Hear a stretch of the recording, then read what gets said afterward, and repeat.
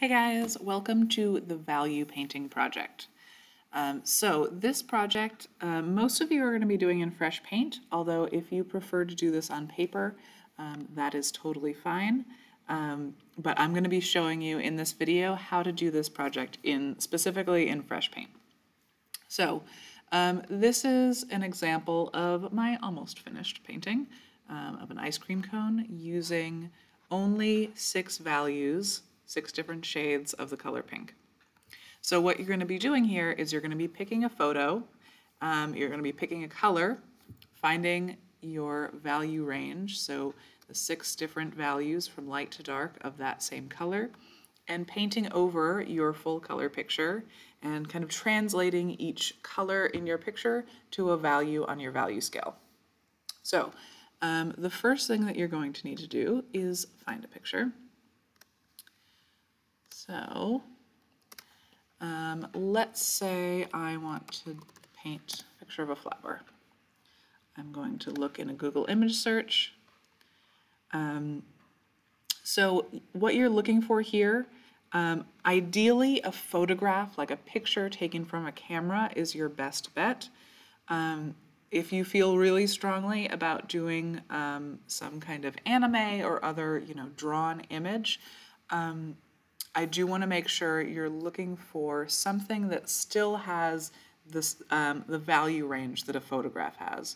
So, you're looking, like, if you're looking for that, look for images that have, a light source, that have shadows, as opposed to a kind of flat image with all solid colors separated by outlines.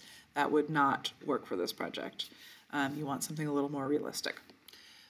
So I really like this picture.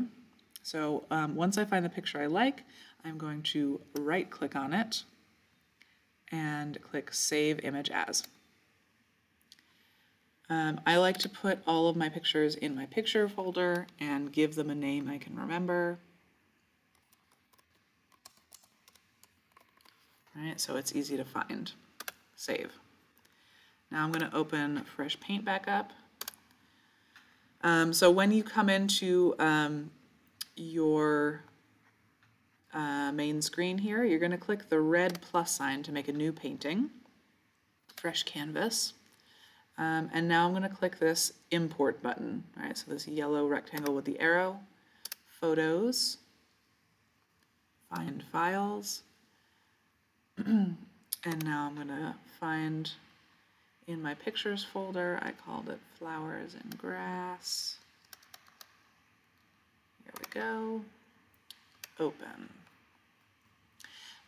So before I click Start Painting, I do just want to move this over and make space for my value scale. If you have a wider picture and there isn't space, you can also reduce the size of it and move it over. I want you to have a place to put your colors. So I'm going to click Start Painting now. Okay. For this project, I do want you to stay in the oil paints, right? That's the drawer that I have open now. Over here, we've got watercolors, and over here, we've got drawing tools. But again, for this project, I want you staying in the oil paint drawer. You have 5 different brushes. They're each a different shape. Each one of them can be made bigger or smaller with the plus and minus signs. So right now, I'm going to keep it a fairly large brush for my value scale. And I'm going to go to my color selector. And I don't want to pick my colors here. I want to pick my colors here in the infinite color chooser, as I call it. So I am going to choose one place along this rainbow that I want to leave this symbol here.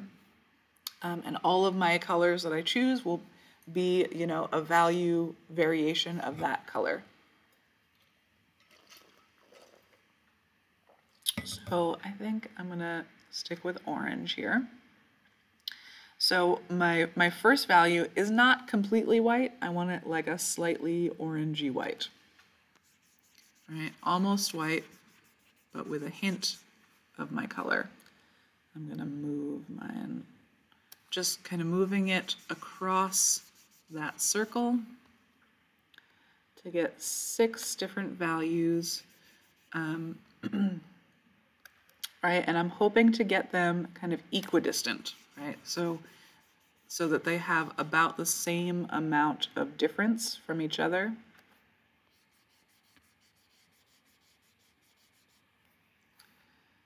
And I want them to range from almost white to almost black.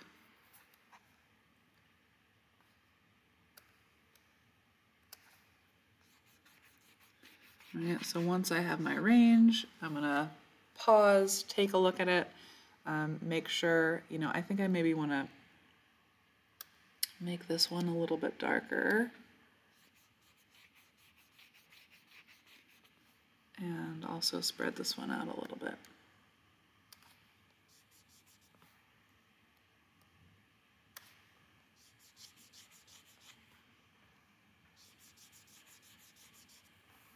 All right, that looks pretty good to me. So these are my 6 colors now. I'm not going to use any other colors in the whole painting. I am looking for, like I'm going to assign every color in my picture a value over here. But I'm gonna pause this this demonstration, and I'll tell you how to proceed in the next video. Thanks.